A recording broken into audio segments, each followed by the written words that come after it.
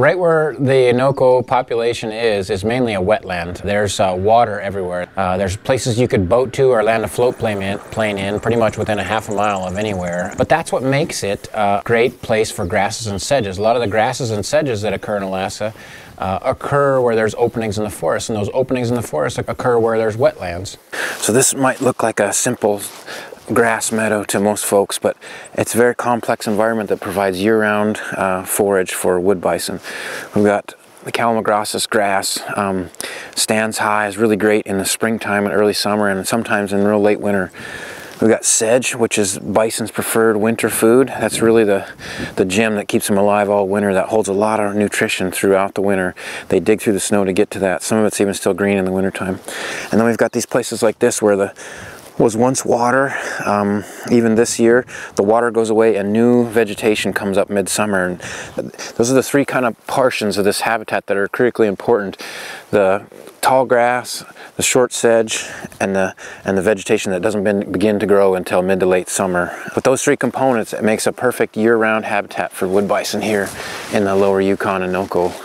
This is an example of one of the great wetland habitats available here in the lower Yukon and Innoko area, where we've got equisetum, which is a really valuable food for spring and summertime. As the water recedes through the summer, equisetum grows in its place, and the bison can get in here and take advantage of this highly palatable vegetation. And you can see how they've grazed off all this equisetum about at ground level, and you can see what hasn't been grazed yet.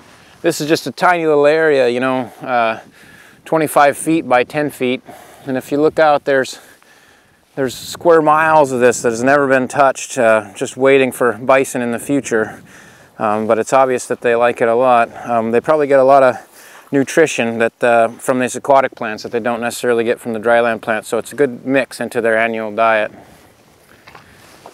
This is a very special amphibian. It's the only amphibian we have in interior Alaska, the boreal wood frog, and it freezes solid in the wintertime. It's very unique for that, and comes out alive in the spring. Bison fecal patties have incredible amounts of insect larvae and insects which feed things like boreal wood frogs and shrews and small birds, and that works its way up through the whole ecosystem, improving the abundance and value. What you see behind me here is evidence of bison using this landscape along the Innoko River drainage. Bison are pretty special how they get through the winter. They sweep snow with their face in order to get to the vegetation.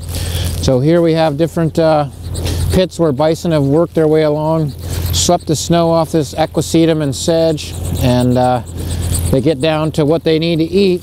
They take a few bites and then they move on, and that's how they use the landscape. So we spent a lot of effort and time figuring out the right places to put bison in Alaska, and we've captured bison over the last few days, and we're realizing that this was a very good spot to put wood bison. There's wonderful vegetation here. This is some sedge, and there's other grasses here. These bison are in phenomenally good condition. They've been out about, just shy of 2 years, about a year and a half, and they're obviously doing quite well on what we have to offer, what this landscape has to offer. This is their main diet out here in the winter. It's called sedge. It's kind of what people recognize as kind of the sharp grass that's around the water's edge in a lot of places. This stuff that's still green all winter is what's really good for them. It holds a lot of nutrients, and they still also consume the stuff that's not green in the winter also. And this is a regular grass, a Calamagrostis grass. That's their summer and spring food, and there is many square miles of that all around them here now, and same with the sedge. So it's pretty exciting to see that they're doing so well, and it's nice to see that they're taking advantage of the right foods here in the Innoko.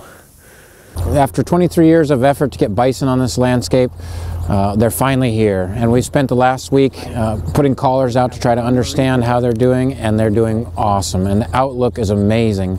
This gift that has been given to us and to the future generations is looking really bright, and we're excited about it.